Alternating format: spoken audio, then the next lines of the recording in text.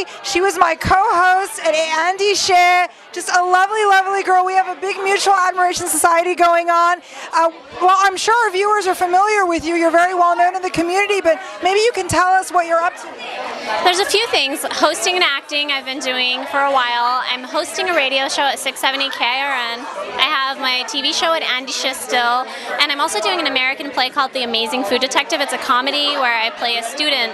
So that's what I've been up to. We perform in Southern California from Bakersfield down to San Diego, and actually last week I also filmed a project in industrial for the Hilton, so it's been super busy since I graduated from UCLA, so it's been a lot of fun doing what I like to do, and I miss you. Me too, and it's so nice to see you tonight.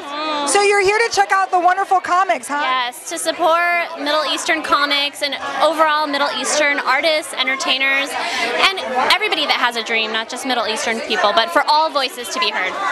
And scoping out talent for your radio and for your Andy Share and all that. Exactly, exactly. So also, being an actress and a journalist, like how does that work for you? Because you're on tour with your touring company and you have to be in the studio to do your interviews. How does that work? It's a big juggling act, really. I'm pretty much on 6 to 7 days a week, every week. So I don't really get much of a day off, but because I like what I do, it's totally worth it. I love it.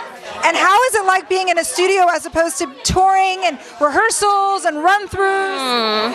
That's a good question. I like them both in different ways. Being on the road is exciting because you don't know what's going to happen, but being in the studio is a nice, warm, comfortable feeling. So I like having both. Yeah, it's good. And you're pretty much a native Southern Californian, right? For the most part. I was born in Illinois, but I've grown up here. I went to UCLA and pretty much a native.